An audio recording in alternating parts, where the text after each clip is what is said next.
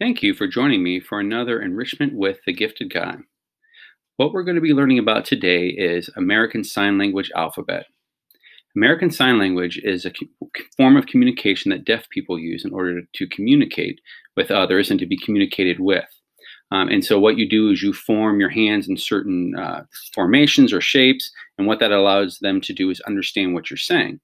So there is an entire dictionary full of words that American Sign Language has. I'm just going to teach you the basic alphabet and just a few words. And then what I encourage you to do is to explore on your own and learn more sign language. And it could come in handy if you ever run into someone who is deaf. It also can lead to jobs. I have friends who are interpreters for students that go to school, and they do sign language so the deaf people can understand what the teacher is saying. So what I have here is a reference guide for the American Sign Language that you can refer to when you're learning the American Sign Language. Just like learning your alphabet when you were really little, it's one of those things that you have to practice. And the more you do it, the more comfortable you'll get with it. And so you can use this through that process of learning to guide you and to help you. And notice a couple things about some of the letters. Like, for instance, the C looks just like a C. You form a C with your hand. There are other letters that are like that, whether it's the L or the U or the V or the W. They kind of look like their letters. And then there are other ones that look nothing like their letters, and other ones that require a motion in order to indicate. So the J, you have to swoop your pinky, and the Z, you have to make the Z symbol. So by learning this alphabet, what you can do is you can spell words that you don't have to learn all the words in the American Sign Language. You can simply spell words out. So, for instance, names, there's not American Sign Language for names. And so what you have to do is you have to spell out your name. So I'm going to spell out my name when I demonstrate for you what the American Sign Language alphabet looks like. But what I would do with this is I would print up a copy of this. You can go online and just do a Google image, and a billion of these will show up. And so print one out and just have it around. So when you're practicing, you have something to refer to make sure that you're doing it correctly. What I'm going to do now is to demonstrate the American Sign Language alphabet for you as best I can. Keep in mind, I am not an expert or someone who uses American Sign Language on a daily basis. I have taken a couple of classes, so my hand positions may not be exactly perfect. But again, you can use your reference to try to determine what that looks like. And so I'm going to show you the letters of the alphabet. So an A is just like this, where you have your four fingers down and your thumb beside. It's very important that you know, where you put your thumb and your different fingers does make a difference, so you have to be careful. So that's A. B is like an oath. You put the four fingers up, and you cross the thumb right here, cross your palm. C is really easy. C is you make a C. A D is you make a D, like this. So you take your middle finger and your thumb and you make a circle, and then you extend your index finger out and you close these other fingers, and that's a D. An E is you put your four fingers down on top of your thumb like that. Keep in mind that looks different than an A. An A is that, an E is that. You're using the same fingers but in a different position. The F is you're taking your thumb and your pointer finger and you're touching them, and then you're holding the other three fingers up. That is F. G is kind of like you're making a gun with your hand. So you extend your pointer finger and your thumb, and then fold in your other three fingers. For an H, you just add another finger out there. So like that is H. I is you take your fist, put your thumb across, and extend your pinky up. And I always have difficulty extending my pinky up, so I'm going to help a little bit. So that's an I. And J is the exact same as the I. The only difference is that you make a loop with your finger. So J is this. So I, you just hold it there.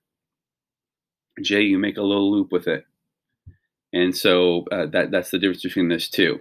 A K is kind of like a peace sign, and then you stick this finger up here to make like a cross between them. L looks like this.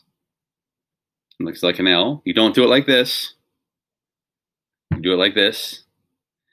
M is you put your thumb between your pinky in your ring finger, like this. That's what it looks like. And N, you just move it over one between the middle finger and the ring finger. So this is M, and this is N. O is just like you would think it would be, which is shaped like an O. A P is you take your pointer finger and you extend it, and you put your middle finger down with the thumb, kind of like that. So it's not this, which is the the gun one. You're dropping this other finger like that. So it's not like a G. It looks like that. Q looks like this, kind of like you're pinching something. So you just kind of do that. R is you take this pointer finger and your middle finger and you cross them like that, and then you put your thumb on top like that. And you extend those two fingers. S is just a fist, but unlike the A, which is the thumb is beside, that's an A right there. And S is you kind of cross that thumb across two of your, as many of your fingers as you can. So that's an S. T is kind of the same thing, but you just move that finger in through your your pointer finger and your middle finger. So that's T. U is fairly simple, just two fingers up. That kind of looks like a U. For V, you just separate it. For W, you put three fingers up. So those are probably the three easiest letters, at least for me. So it's U, V, W. And then an X would be taking your pointer finger and you kind of make a claw with it. And then you tuck your thumb in with your other finger. So it looks like that. Y is like this. You take your three fingers and put them in. And again, I may need help with my pinky. There we go. So that is a Y. It also means hang loose if you go to Hawaii. So it comes in handy there too. But for American Sign Language alphabet, this is a Y. And then a Z is you extend your index finger like this, and you just draw with it a Z. A Z. So you're just making the Z symbol. So the two letters where you actually form the shape of the letters by drawing them would be the J and the Z. And those aren't real commonly used letters in our English language anyway, but they are the only two sign language letters that you actually make the shape with your, so the J, like this, sorry, the J like this, and the Z like that. So what you can do is when you want to practice this, just like anything. So, saying your ABCs, you use that song, you can always do the same thing in A, B, C, D, E, I'm going too fast, F, G, H, I, J, K, L, M, N, O, P, Q, R, S, T, U, V, W, X, Y, and Z.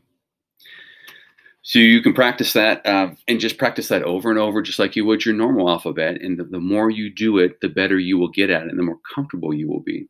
And then once you feel comfortable with forming those letters, you can start to make words. So for example, my name is Todd. And so if I want to communicate with a deaf person that my name is Todd, I have to spell out my name.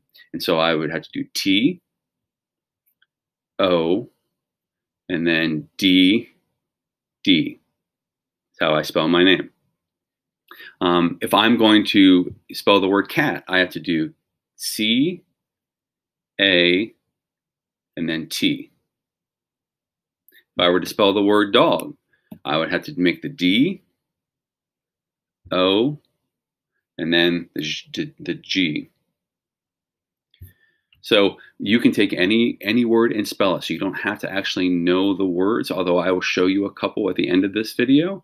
But you can spell any word that you need to spell using this alphabet. So what I'm going to leave you with are just because you can make with your fingers actual words that mean entire words, so you don't have to spell them out all the time.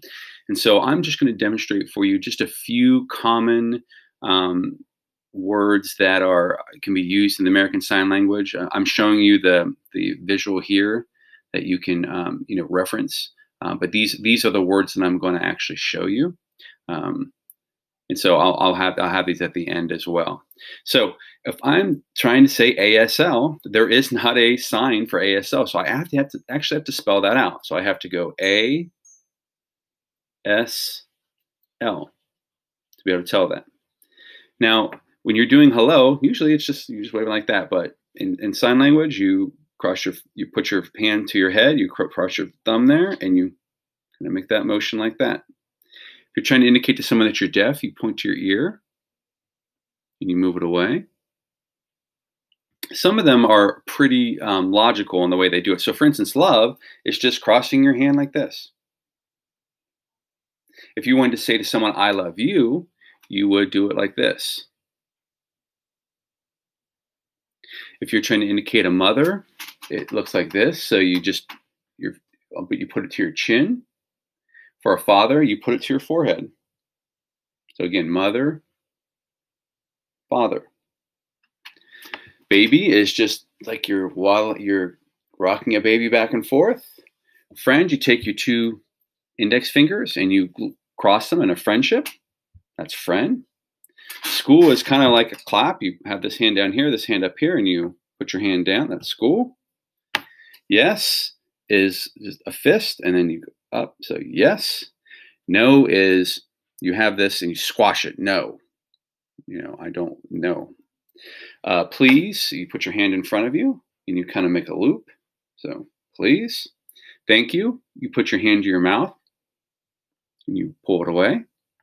And then bathroom, kind of an important one to learn, is just like a T, but instead of just holding it there, you go back and forth. So that's a T. If you just do that, if you just do that, that's a T. If you do that, that's bathroom. So those are just some common words that you might find yourself using, but it demonstrates that the American Sign Language is more than just its alphabet. It also forms words with these different, the way that you hold your hand and the motions that you do. And the better you get at this, the more that you learn these words, and you're able to not have to spell them, but you can actually just convey them by showing them, by demonstrating with your hands. So what I would encourage you to do, as I leave this up here for your reference here to try these, is just practice this and try this. I mean, if this is something that you are really interested in doing, there are classes at our local library that you can take American Sign Language. That's where I learned it. There are online tutorials that you can use. There's all sorts of ways to expand this learning. And there are actually schools that teach sign language because, again, this could lead into a job. It could be something that, you're able to make a career out of. So I encourage you to practice this if you're interested in this, and good luck with it.